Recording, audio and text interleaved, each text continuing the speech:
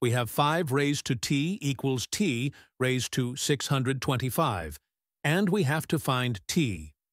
So, can you solve it? There's a very clever trick to solve this question.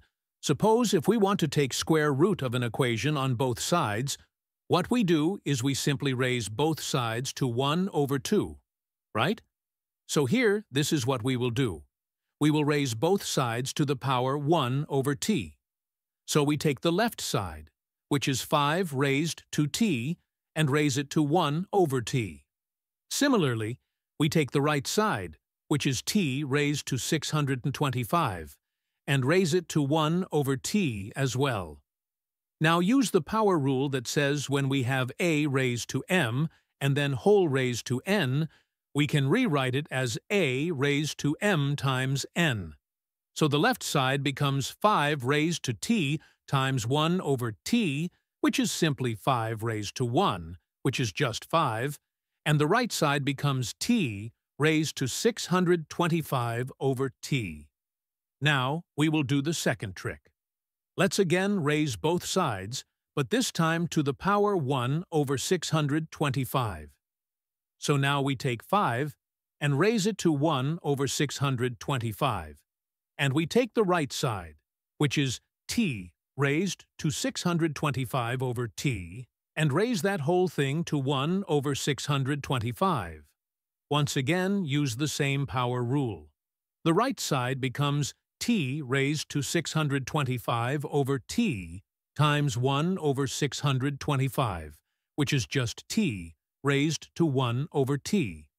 So we now have 5 raised to the power 1 over 625 equals t raised to the power 1 over t. Holy moly! Now let's look closely at that 1 over 625.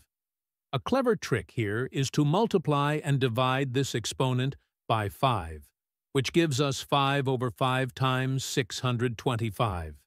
Now, 5 times 625 is 3,125.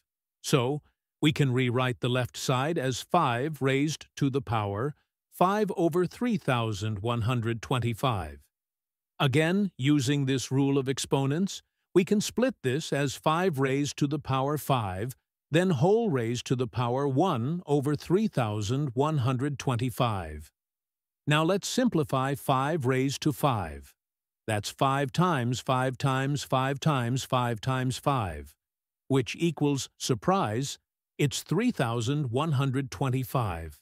So this entire expression becomes 3,125 raised to the power 1 over 3,125.